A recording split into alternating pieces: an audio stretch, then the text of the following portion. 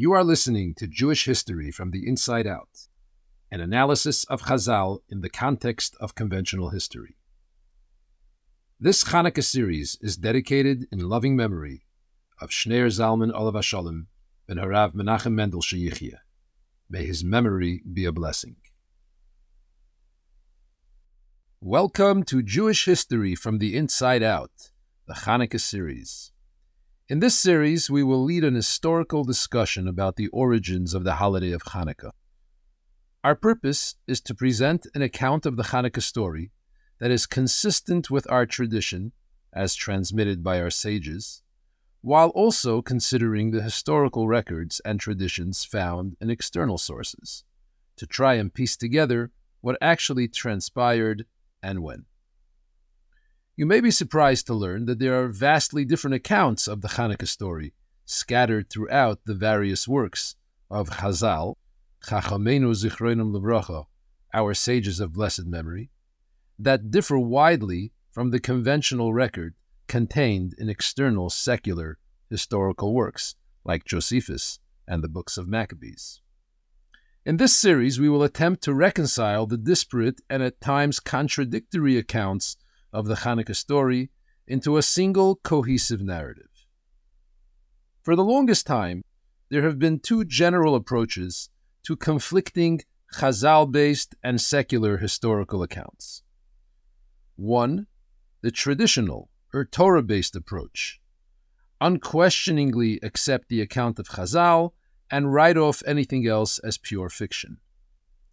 Two, the secular approach, trust secular sources exclusively and ignore Chazal entirely. In this podcast, I will aim to try and present a third way. While staunchly and unquestioningly aligned with the traditions of Chazal, I will attempt to demonstrate that the two records are not actually at odds with each other.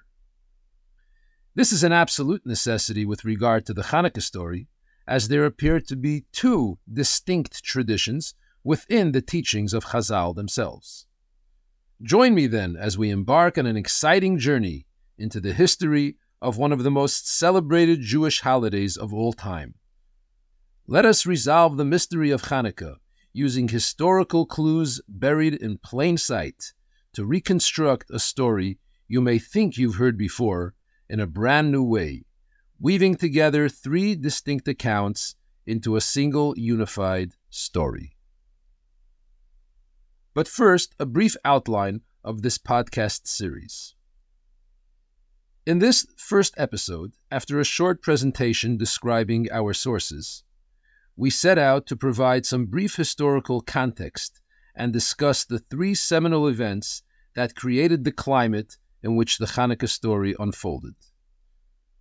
In the second episode, we will present a detailed story of Chanukah based mostly on external sources. This is the version most people are generally acquainted with. In the third episode, we will present two more versions of the Chanukah story that appear in our tradition as transmitted by Chazal, and attempt to reconcile the two accounts with each other. Having reconciled the two traditional accounts, we will proceed to episode 4, where we will present an original resolution, aligning the traditional and conventional accounts in a new context that will leave us with an astonishing new understanding of the Chanukah story. Now, a short presentation about our sources. As mentioned earlier, our primary source for all aspects of our history and tradition come from our sages, transmitted to us through the Talmid and Midrashim and other works of Chazal. Our sages, however, were not primarily historians, and as such did not record a comprehensive history of the Second Temple era in which the Chanukah story occurred. We are therefore forced to rely on external sources for much of the information about the period. These sources were not always aligned with Chazal, and like all historians, they had their own agendas and biases. Chazal-based sources we will rely on are as follows. 1. Talmid Bavli and Yerushalmi, the Babylonian and Jerusalem Talmuds. 2. Megillas Tainis. 3. Midrashim, and 4 Megillas Antiochus. The two Talmuds, composed during the 4th and 5th centuries, are primarily halachic works discussing all matter of Jewish law. However, scattered throughout these two immense works are various accounts and snippets of history that pertain to our discussion. Megillas Tainis is the first rabbinic work to be authored during the Second Temple era, long before the Mishnah.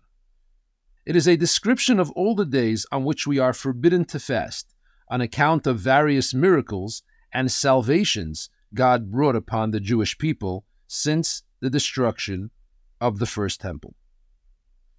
It was composed by Hananiah ben Chizkiah and his son Eliezer of the Academy of Beis Shammai towards the end of the Second Temple. It is comprised of 2 layers, an original Aramaic layer that we may compare to the Mishnah, which contains the date and a single-sentence description of the event celebrated on it, and a second, more extensive and detailed explanation, written in Hebrew, similar to the Gemara. In addition, there is an appendix that contains a list of dates on which it is recommended to fast due to various troubles that befell the Jewish people on those dates. Medrash is a general term for a collection of assorted teachings of the sages, organized according to topics. There are midrashim on Tanakh, as well as standalone midrashim. We will make use mainly of a collection of short excerpts known collectively as Medrash Chanukah. They are not from a single source, and in many cases appear to be multiple versions of the same account.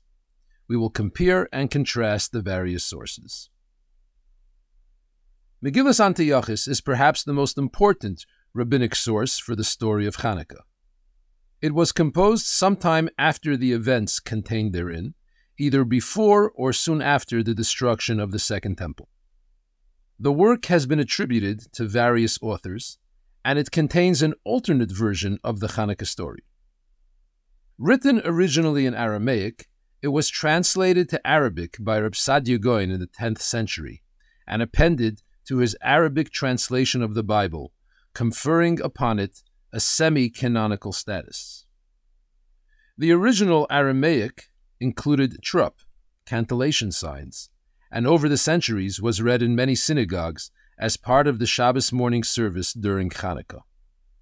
External sources include 1. The Books of Maccabees, 2. Letter of Aristeas, 3. The works of Josephus, 4. Yosifun, and 5. Various non-Jewish Greek and Roman sources. The 2 books of Maccabees are completely separate works, wholly independent of each other, written by different authors at different times with different purposes. They utilize different styles, contain different content, and emphasize differing events. Although the periods covered by these 2 books mostly overlap, they sometimes contradict each other. The first book begins with the reign of Antiochus IV, Epiphanes, and covers 4 decades, culminating with the reign of Yochanan Hyrcanus, son of Shimon, the last of the Maccabee brothers. It is written in a more dry, factual tone, although there are poetic pieces interspersed throughout the work that break it up.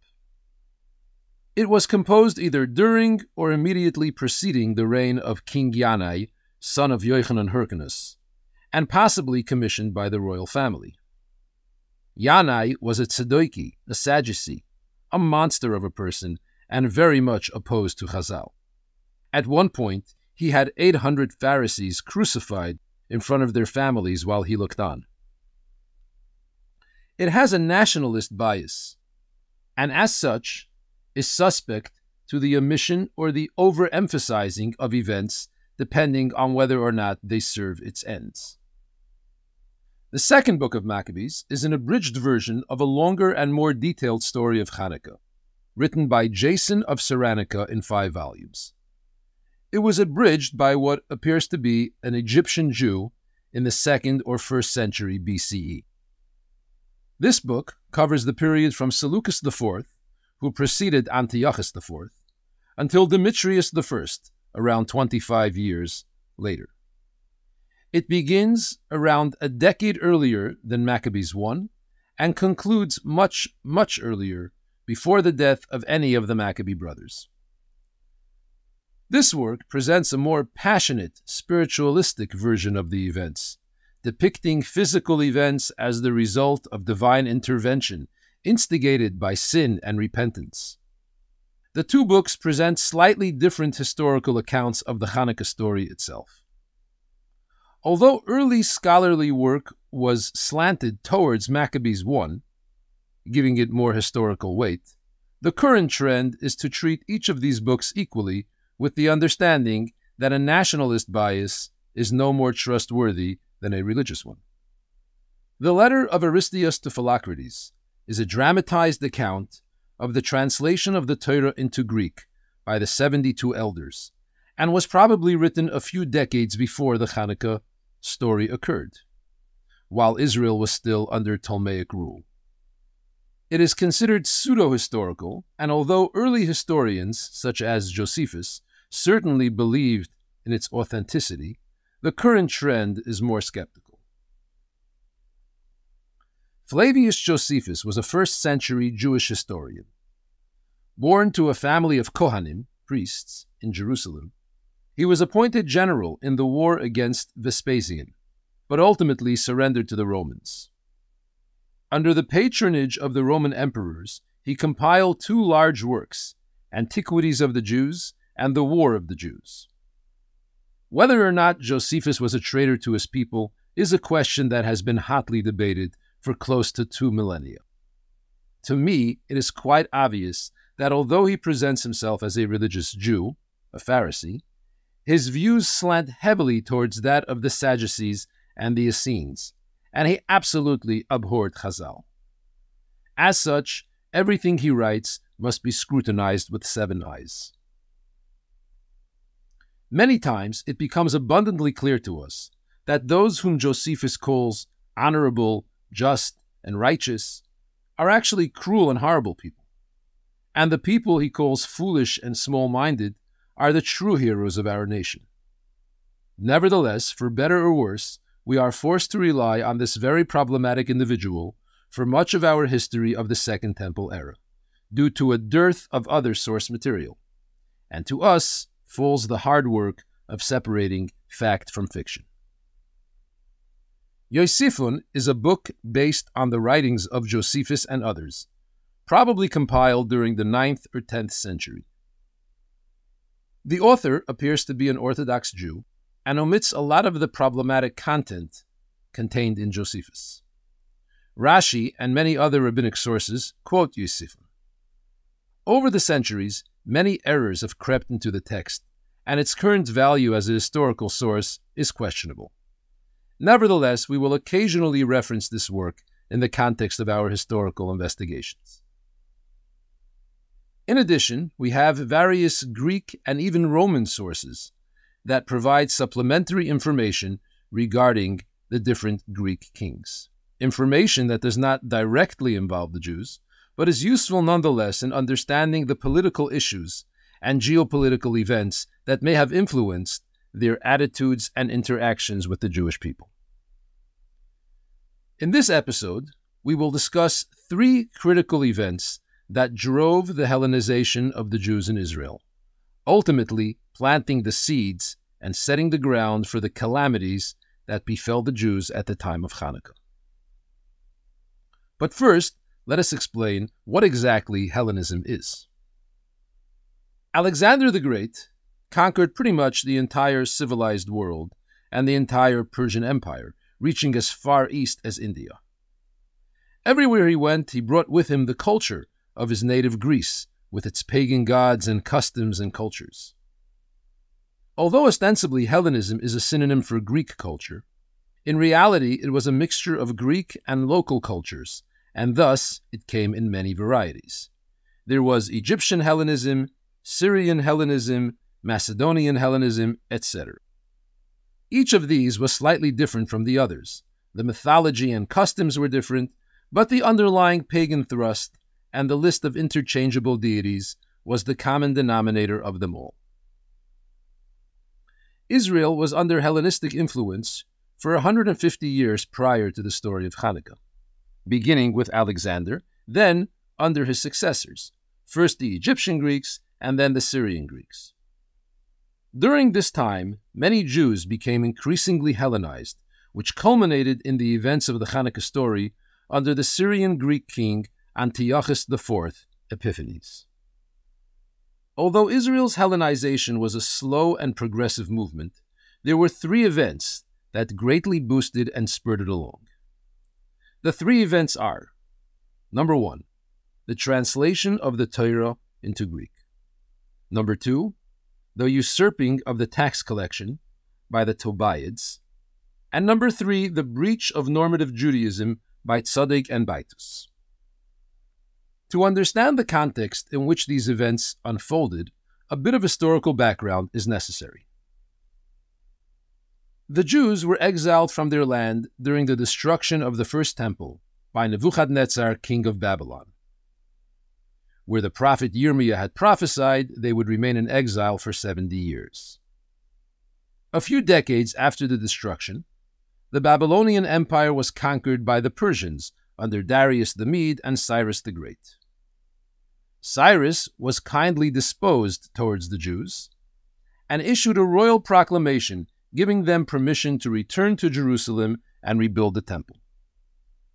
This took place exactly 52 years after the exile, and over 40,000 Jews traveled to Jerusalem with Zerubbabel ben Shaltiel, a descendant of one of the last kings of Yehuda.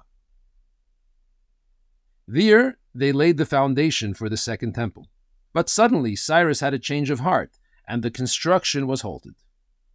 The foundations remained there for the next 18 years, during which time the story of Purim occurred under Achashverosh, and finally, at the end of the 18 years, when the 70 years were up, the Jews resumed building the temple under the guidance of the prophets Haggai and Zechariah. All during this time, the Jews were constantly being harassed by the Samaritans, a group of people who had been transplanted in Israel by the kings of Ashur, Assyria, 2 centuries earlier. A short digression is in order. Ever since the passing of Shlomo HaMelech, King Solomon, the Jewish people had been split into two kingdoms, known as Yehuda, Judea, and Israel. Judea comprised the southern part of the Holy Land and included mostly the tribes of Yehuda, Binyamin, members of the tribe of Levi, and a sprinkling of others. The kingdom of Israel comprised the northern part of the country and the remaining 10 tribes. The kings of Assyria, Sancherib, Pul, and Sargon, exiled the kingdom of Israel and the 10 tribes more than a century before the destruction of the first temple. At that time, they did not want the land to remain uninhabited, and so they resettled the area by transplanting in it people from the city of Kuta, a city far north of Israel in what is probably present-day Turkey or Syria. The Kuthians, or Kutim, were deposited in the capital city of Samaria and its environs, hence their name Samaritans. These people constantly harassed the Jewish people, to the point that when the wall of Yerushalayim was built by Nehemiah, the Jewish governor of Judea under the Persian king Artaxerxes, or Artaxerxes, half the Jews stood by with weapons, protecting the other half, which was engaged in the construction. Eventually, Israel was conquered by Alexander the Great, Alexander the Macedonian, as he was known by Chazal. Alexander's journey through Israel is described in Megillas Tainis, and the Samaritans feature prominently in that account. The pertinent section in Megillas Tainis reads as follows. The 21st day in Kislev is Mount Gerizim Day. On that day, the Kuthians asked Alexander the Macedonian to give them the Holy Temple. They deceptively said to him, "Sell us 5 kor of land on Mount Moriah," which just happens to be where the temple is located. And he agreed. When they came, the inhabitants of Jerusalem chased them away with sticks. They informed Shimon HaTzadik, Shimon the righteous, the high priest, who donned and wrapped himself in the priestly garments, and took with him the elders of Jerusalem and 1,000 council members in white robes. Young priests were drumming on the holy vessels. The king saw this procession walking through the mountains, and he asked the slanderers, "Who are these people?" They answered, "These are the very Jews who rebelled against you." At sunrise, they all arrived at Antipatris. The king approached the first group and asked, "Who are you?" "We are the men of Jerusalem who have come to welcome the king," they replied. When Alexander the Macedonian saw Shimon HaTzadik, he descended from his carriage and bowed to him. His men asked, "Why do you bow to him? He is merely a human being." And Alexander replied, "An image of this man appears to me when I go out to war, and I am always victorious." And to Shimon he said, "What do you want?" Shimon replied, "You were deceived about the house in which we pray for your welfare, and have handed it to the Gentiles." "Who deceived me?" asked Alexander. "These very Cuthians who stand before you," he replied. Alexander then said to Shimon, "They are yours to do with as you wish." The Jews pierced the Cuthians' heels and tied them to the tails of their horses and dragged them over the thorns and briars all the way to Mount Gerizim. When they came to Mount Gerizim, they plowed it over and sowed it with vetches, just as the Samaritans had intended to do to the Holy Temple. And that day was declared a holiday. Now Alexander ruled Israel for a short time before he died of his wounds on his way back from the Far East. For the next 25 years, his empire was thrown into turmoil, as the successors, the Diadochi as they were called, a group of Alexander's generals, fought over and divvied up his empire. Alexander had died in the year 323 BCE, without leaving an heir, although his wife was 6 months pregnant. Soon after his death, a great meeting took place among all of his leading generals in Babylon. The idea was to keep the empire united under a regent and temporary ruler who would oversee the administration of the various countries, or satrapies as they were called, until the son of Alexander would be old enough to assume rulership. The regent chosen was a man by the name of Perdiccas. We are interested only in those members of the Diadochi that laid claim to and fought over the land of Israel. These include Talmid, king of Egypt, Seleucus, king of Babylon, and Antigonus the One-Eyed, ruler of Asia Minor, modern-day Turkey, and Syria, one of the oldest generals of Alexander, called so because he lost his eye due to a catapult. The country that lies between Syria, Babylon, and Egypt is, of course, Israel. Initially, Israel was placed under one of Alexander's lesser-known generals, but he was soon conquered by Talmid, who took control of Israel in the year 320 BCE. Perdiccas was killed by a group of generals that included Seleucus, and Antigonus, who was incensed by this, forced Seleucus out of his satrapy, and he fled to his friend Talmid in Egypt. Around 315, Antigonus took Israel along with Syria, but by 312, Talmid led a coalition that included his friend Seleucus against Antigonus at the Great Battle of Gaza. As a result of this battle, Seleucus was able to return to Babylon and reclaim his satrapy. Eventually, each of the generals proclaimed themselves king and ruled independently. Not long thereafter, Antigonus retook Israel, and it seems like it remained under his rule until 301 BCE, at the decisive Battle of Ipsus, a city in central Asia Minor, when a group of Diadochi, including Seleucus, destroyed Antigonus. After the battle, Syria was placed under Seleucus. He considered Syria to extend all the way to the Sinai Desert, that is, to include Israel, but Talmid had already taken control of Israel and Phoenicia, which is modern-day Lebanon. From that point on, the relationship between Talmid and Seleucus was, shall we say, complicated. For the next 100 years, Israel would remain under the dynasty of the Talmids, the Egyptian Greeks. 5 wars were fought over the course of a century between the Seleucids and the Talmids, until Israel was eventually conquered by the Seleucids under Antiochus III, Antiochus the Great. Although they fought, there were also marriages between the two dynasties, which further complicated things. All during this century, the wheels of Hellenism were turning slowly but steadily, and by the time Antiochus conquered Israel, a large swath of the population had already been Hellenized. As mentioned, we are going to discuss 3 critical events, all of which occurred during the century of Ptolemaic rule. 5 Ptolemies ruled Israel over the course of 100 years, from 301 to 198 BCE, at which point it was conquered by Antiochus from Ptolemy V. For our purposes, we will break this period into 2 units. Unit 1, the period of the first 2 Ptolemies, Soter and Philadelphus, and Unit 2, the period of the 3rd, 4th, and 5th Ptolemies, Euergetes, Philopator, and Epiphanes.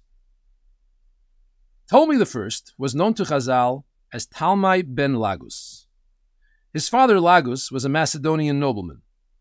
It is interesting that Chazal specifically call him by this name, since it seems he promulgated a myth that his true father was Philip II of Macedon, making him half-brother to Alexander the Great.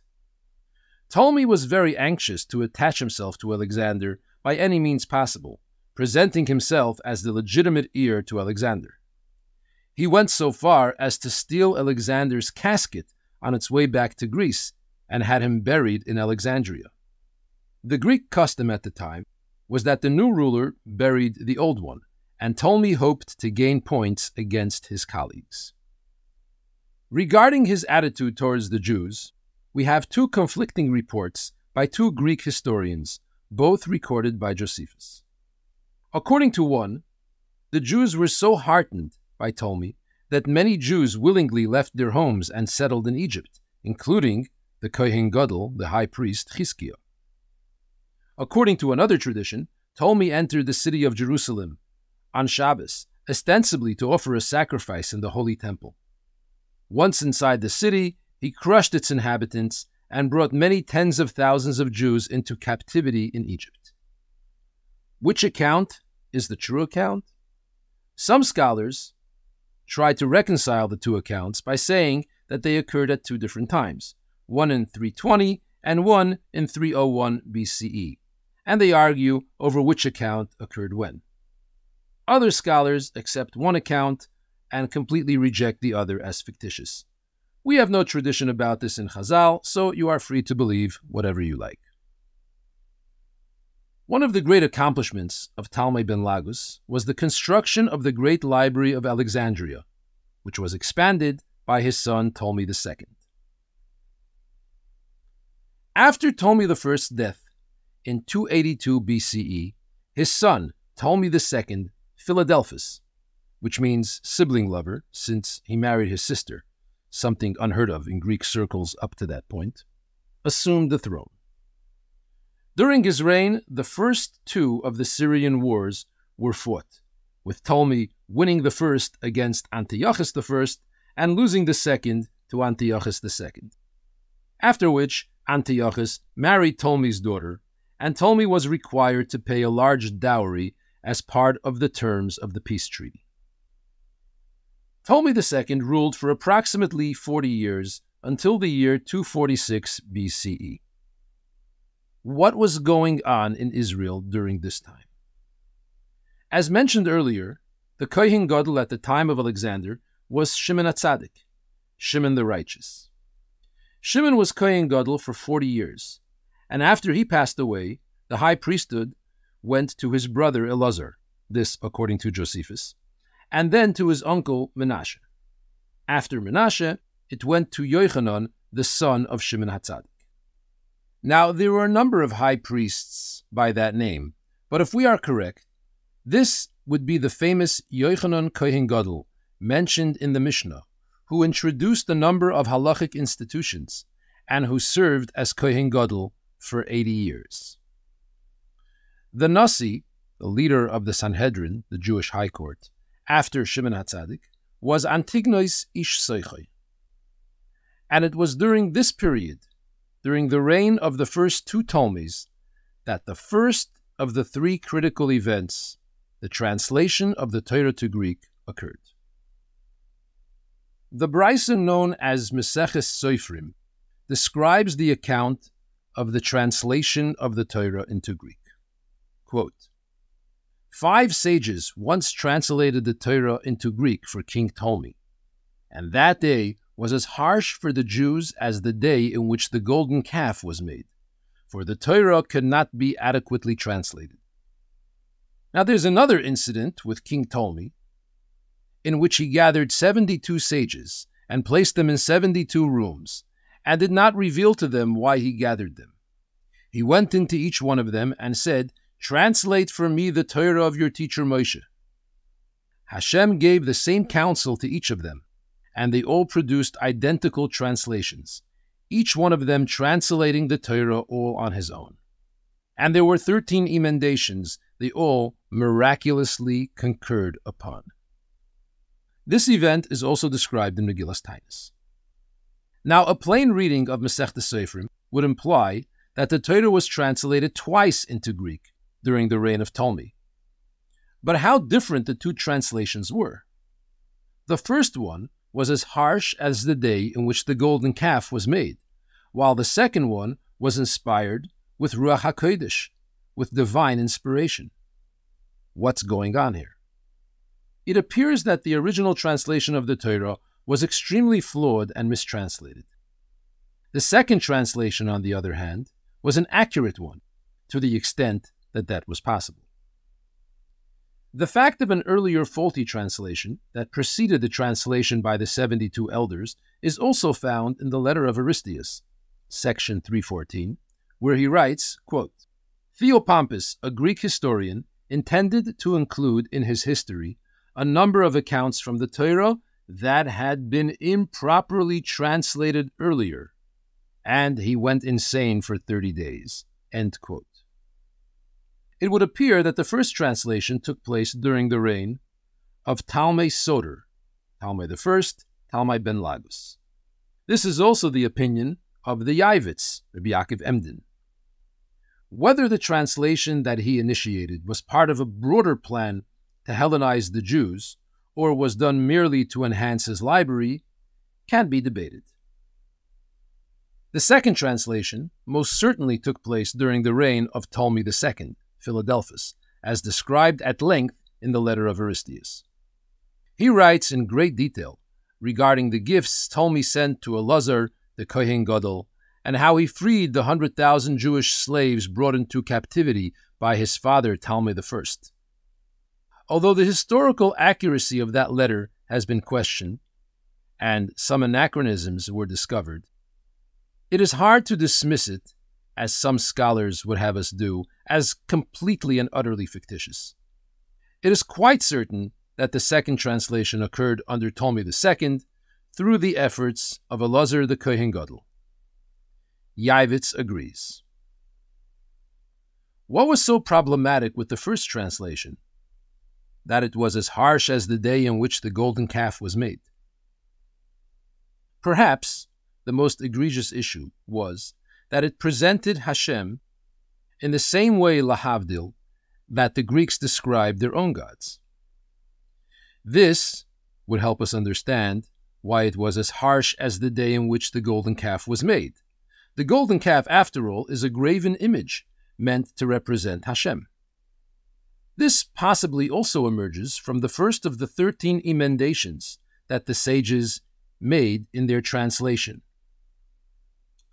The first thing the sages emended was the opening verse of the Torah.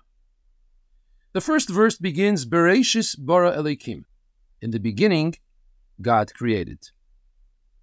They transposed the words as Elokim bara Bereshis. God created in the beginning. The explanation for this, given by the commentaries, is that the Greeks would always begin their books with the names of their deities. If the Torah would have been translated as Bereshis bara Elokim, it might be taken as Bereshis, the first God, created Elokim, the second God, Chas v'Shalom. This aspect of polytheism is perhaps akin to the sin of the Egel, the golden calf, which interposed a, quote, intermediate helper between the creator and creation. Although the second translation sought to remedy some of the issues of the first, it appears that the damage had already been done. The translation of the Torah to Greek brought Greek sensibilities along with it, and the Greek, read Hellenist, ideas began to seep into the Jewish community, both in Alexandria as well as in Israel. By the way, the Lubavitcher Rebbe has an entire talk devoted to the translation of the Torah into Greek. See Likutei Sichos, volume 24, Devarim Aleph. There he focuses on the unique expression, Ki yoyim shenasa bo ha'egel, like the day in which the golden calf was made, rather than Ki yoyim she'avdu es ha'egel, the day on which they served the golden calf. The Rebbe explains that just as on the day the golden calf was made, the Jews had not yet sinned. In fact, Aaron declared, tomorrow is a holiday for God, and had they refrained from sinning, it would indeed have been so, and nothing negative would have resulted from it.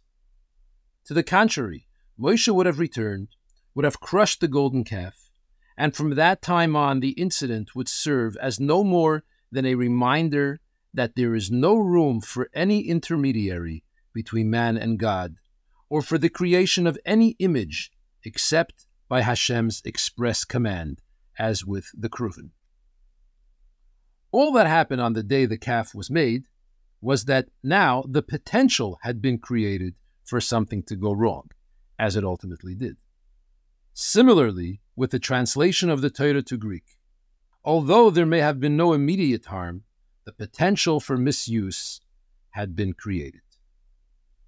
In a note to the talk, the Rebbe quotes the Chidah, Reb Chaim Yosef David Azuloi, to the effect of what we have here posited, that due to the issues and inadequacies of the original translation by the five sages, Talmid ordered the second translation, which resolved the issues of the first. The Rebbe also contends with the various opinions of which translation came first.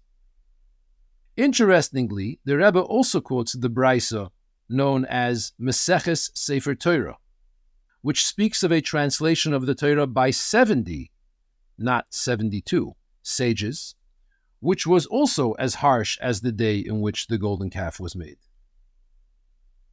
It is highly recommended to learn this Sikha in depth. Now, it is well known that there were many translations of the Torah into Greek, all of which vary widely. It is also known that what we call today the Septuagint, the Greek translation of the entire Tanakh and Apocrypha, known as the translation of the 70, is most certainly not the one Chazal described as the translation of the 72 sages, as there are 13 unique emendations mentioned in Chazal that appear in the translation of the 72 sages, none of which appear in the Septuagint. Accordingly, this Braisa of Masechta Sefer Torah may be referring to yet a third translation, perhaps even that of the Septuagint. Who knows? Either way, the translation of the Torah to Greek was the first major incident that contributed to the Hellenization of the Jews.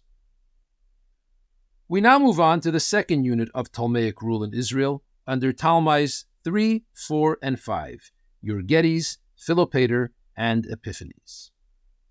Talmid III Euergetes ruled for 24 years, until the year 221 BCE, during which time he fought the Third Syrian War against the Seleucids. This war was a decisive victory for Talmid, who conquered Syria and Babylon, expanding the Ptolemaic kingdom to its greatest height, but was forced to return to Egypt to suppress a revolt that had broken out there. The revolt was a result of economic hardship faced by the local population due to heavy taxes levied by the king to finance his war and the famine that had struck at the same time. Talmid IV, Philopator, ruled for 17 years until 204 BCE and fought the Fourth Syrian War against Antiochus III at Rafiach, one of the largest battles of the time, involving upwards of 150,000 soldiers between the two sides. Talmid emerged the victor and received huge sums of money from Seleucus. Ancient historians accuse Talmid IV of being more interested in luxury than government. Towards the end of his life, revolts broke out in Egypt, which some attribute, again, to heavy taxation of the populace. After Talmid IV's death, the kingdom passed to his young son Talmid V, Epiphanes. Antiochus III took advantage of this a few years later and eventually conquered Israel, first in the year 200 and then again decisively in the year 198 BCE. How were the Jews faring all during this time? The leaders of the Jewish people during the period of the later Talmids were Yosi ben Yoezer and Yosi ben Yochanan, the first of the two Zugos, peers, with Yosi ben Yoezer serving as leader of the Sanhedrin, the Jewish High Court, and Yosi ben Yochanan in the capacity of Av Beis Din.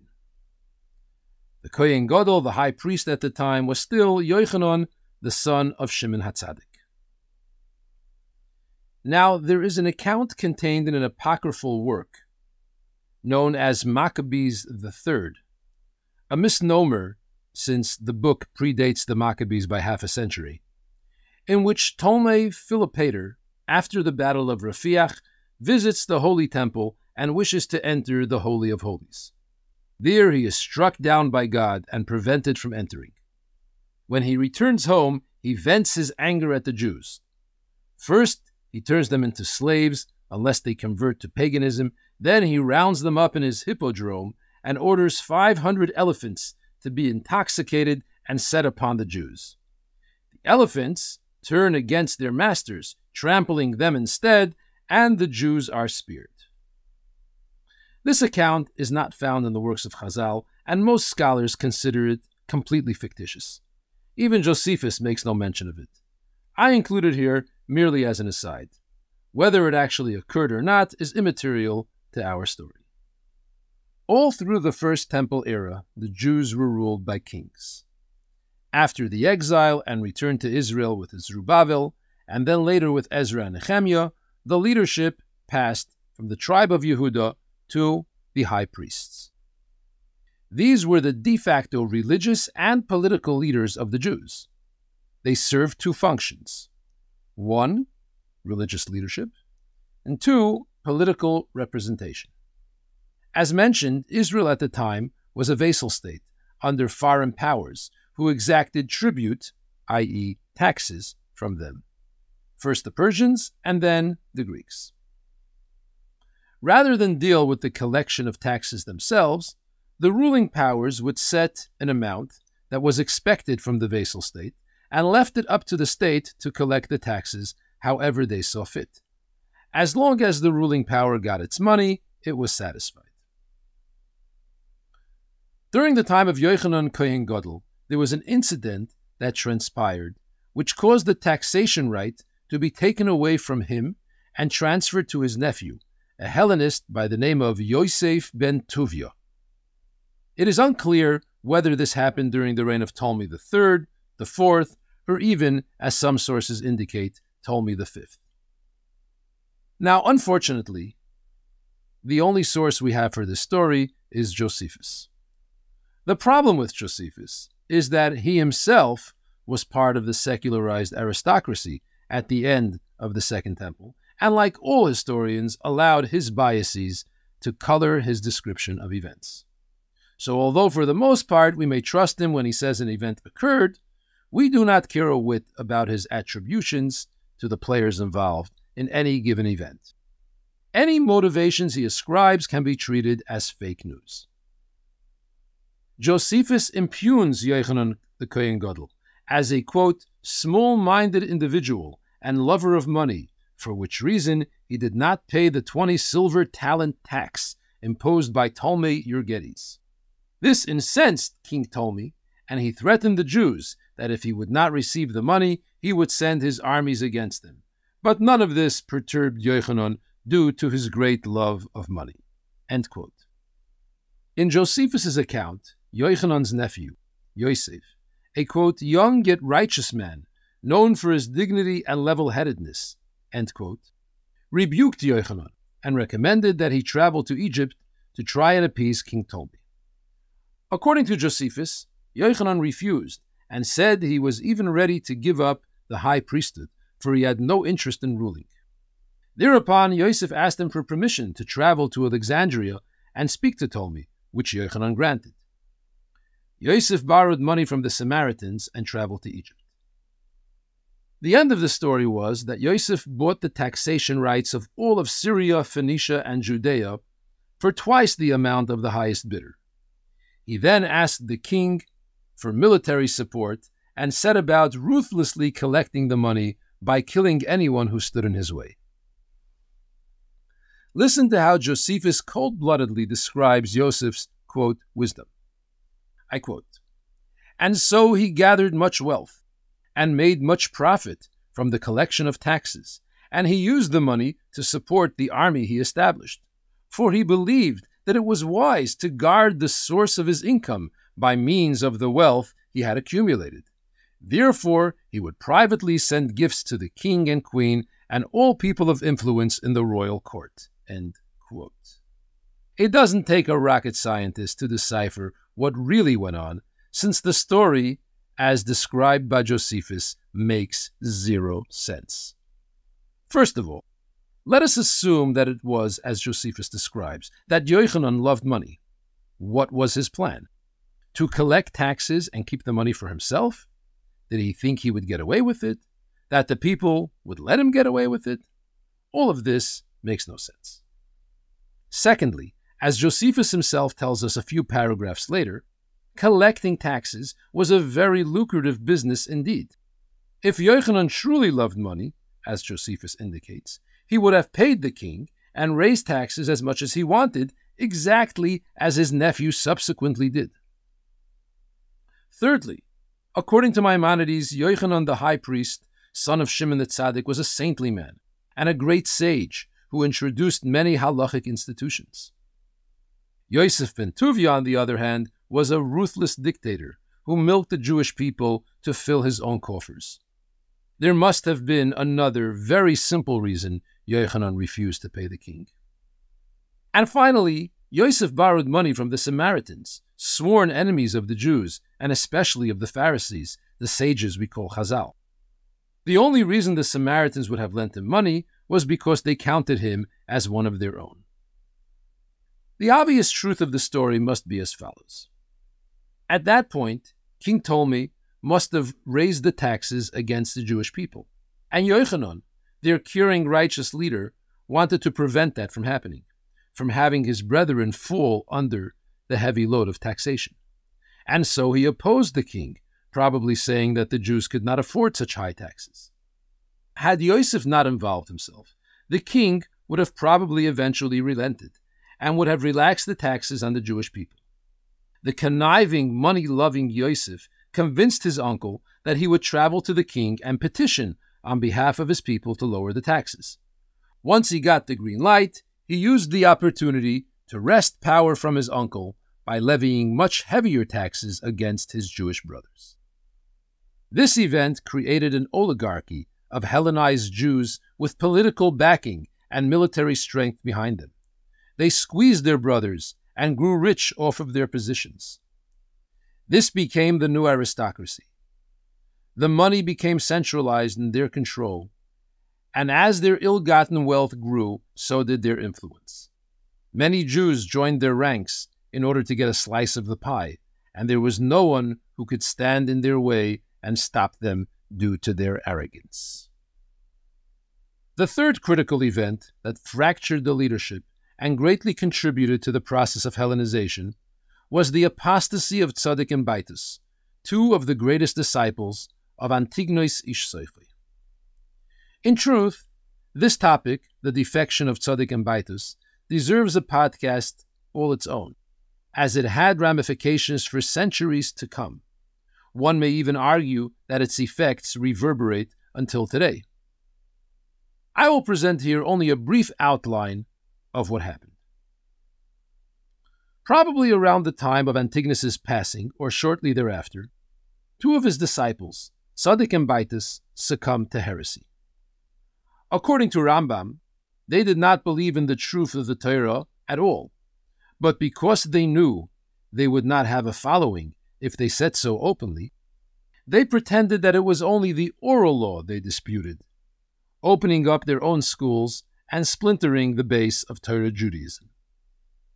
It appears that their heresy stemmed, at least in part, from an acquaintance with certain schools of Greek philosophy that rejected the principle of Tchias HaMesim, resurrection of the dead, one of the basic principles of Judaism. When they heard Antignois preach that one must serve Hashem without concern for physical reward at the resurrection, they took that as a confirmation of their heretical beliefs and became apostates. Ovis de Reb Nosson, a work of Chazal based on Pirkei Avos, Ethics of Our Fathers, describes the two as Talmidim shehayu shoinim letalmidim v'talmidim letalmidehem, disciples who taught other disciples, who in turn taught other disciples, implying that their influence was quite extensive. They must have had large followings. It appears that Tzadok led the secession, with Baitus playing a supporting role. The separatists were known as Sadokim, or Sadducees. Later, after Tzadok's death, Baitus created his own faction, a cult known as the Essenes, or in the language of Chazal, Baitusim. Although Yossi ben Yoyezer, who was known as Chosid Shebekehuna, the pious Kohen, and the Torah true Jews fought them valiantly, many confused Jews were unfortunately ensnared by these two scoundrels. Tzadok claimed to be the bearer of a lost secret tradition. He declared that the true Torah had been revealed to him, and that this had been prophesied by Yecheskel Hanavi, the prophet Ezekiel, centuries earlier.